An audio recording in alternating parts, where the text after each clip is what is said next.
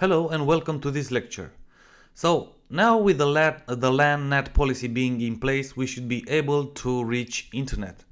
And let's see how we do it. So if we now navigate to command prompt, let's try and say ping 8.8.8.8. And here it is. We have replies from the Google DNS. So because of this, we should see now also a page being displayed.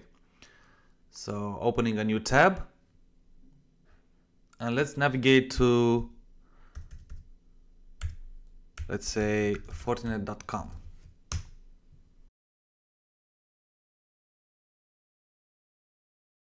Yep, so the internet is working. We have the proof. So again, ping should be working, and I will leave it just like this.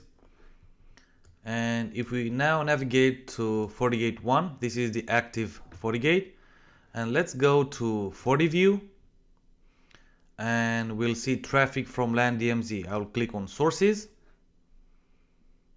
I should now see my PC in the sources list. So just that it is here. Yeah, 192.168.100.100. It is now live. It is now connected to the internet. Also, we can go to all segments and say all sessions.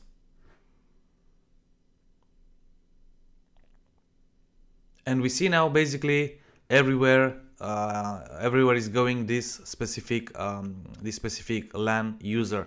So it's going for TCP 443, which means HTTPS traffic, going for, let's say, UDP, so Google DNS 8.8.8.8, and so on. So this is basically where you would go with your LAN in place, with your LAN functioning, and monitor what are the users doing, if there's any trouble causing, I don't know, let's say bottlenecks, what are the destinations, whether you see malware or not.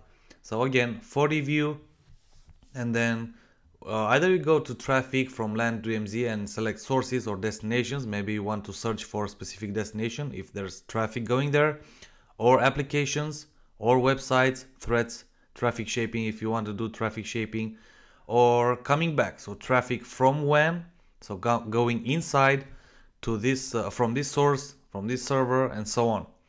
So I hope this is informative for you, and please join me in the next lecture.